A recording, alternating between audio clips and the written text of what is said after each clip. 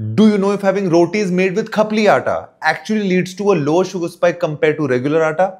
Let's find out. Today I'm having a simple homemade meal including 200 grams arad ki dal or tur dal, 150 grams besan ke tinde, and 4 rotis made with Khapli Atta. Now Khapli Atta, also known as Emmer wheat, has more fiber in it as compared to regular atta. And because of that, it's supposed to give a lower sugar spike. Let's see if it actually happens. First impression is that it's a little darker compared to regular wheat, probably because of the more fiber in it.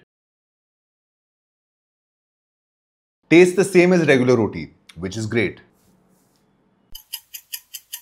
Let's see what my glucose monitor says. 36 mg increase. So it is true, Khapli Atta actually did give a lower sugar spike. Because when I had the exact same meal, but with rotis made from regular atta, my blood sugar levels had increased by 41 mg. This is about 10% lesser. Plus, I'm noticing in the Khapli Atta meal, there's a slight dip in the middle which I do not see here. Meaning that my body was able to handle the glycemic load of the meal slightly better here. This happened because Khapli Atta is unique in the sense it's got more protein and fiber as compared to regular atta. And as we've seen, proteins and fiber do help in slowing down the release of glucose into the bloodstream.